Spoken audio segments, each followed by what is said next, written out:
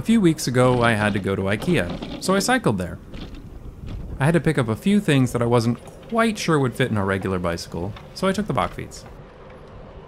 This wasn't particularly notable at all, at least not for Amsterdam.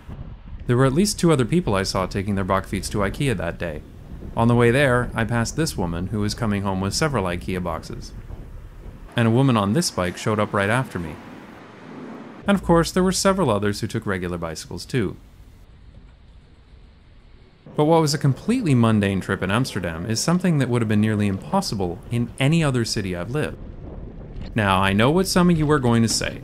It may be theoretically possible to ride your bicycle to IKEA where you live.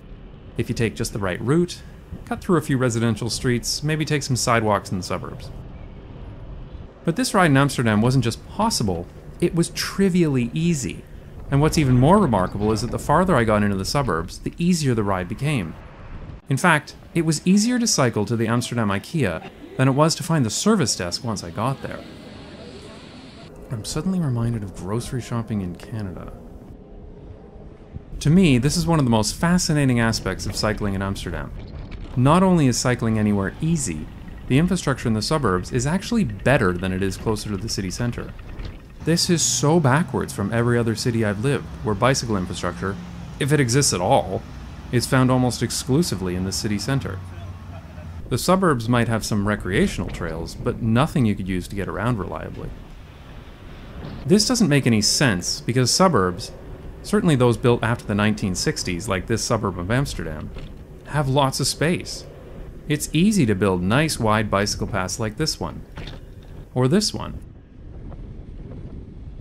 And there's lots of room for protected intersections like this one, or this one, or this one. On my whole 8-kilometer ride, this was the worst bit of bicycle infrastructure I had to ride on. And it was not that far from my house. Most of the trip was on cycle paths like this. And this beautiful 2-way cycle path literally ends right at IKEA. This couldn't be any easier. Of course, this situation is so rare in most of the world's suburbs, and that's really unfortunate. I find that when you suggest introducing cycling or even public transit to car-dependent places, the responses are so often the same. Someone will say something like, "That's ridiculous, what if I have to bring home a couch and 6 bookcases, huh?" And I always think, okay, but what if you don't? Lots of people drove to IKEA in Amsterdam that day, and of course they did. That makes perfect sense. But a lot of people cycled too, and many more took the metro. Ultimately, this is about options. If I were buying a lot of furniture, I would have taken a car too, or had it delivered. But I wasn't. I was here to return a broken part and pick up a few items that easily fit into a bakfiets, but were too heavy to bring back in the metro. The end result is that I wasn't one more car on the road that day, and neither were all the other people who cycled or took the metro to IKEA. And unsurprisingly, the roads on the way there weren't full of cars, like they are in the middle of the day, in car-dependent places. Traffic was light because the only people driving were those who had to, or those who had no other choice.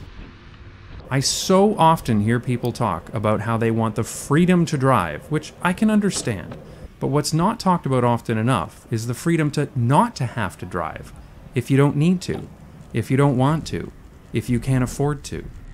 That's a freedom that's sorely lacking in so many cities in the world, certainly the place I grew up. I really enjoy that freedom because it lets me, and everyone else in the city, take whatever method I find best for that particular trip.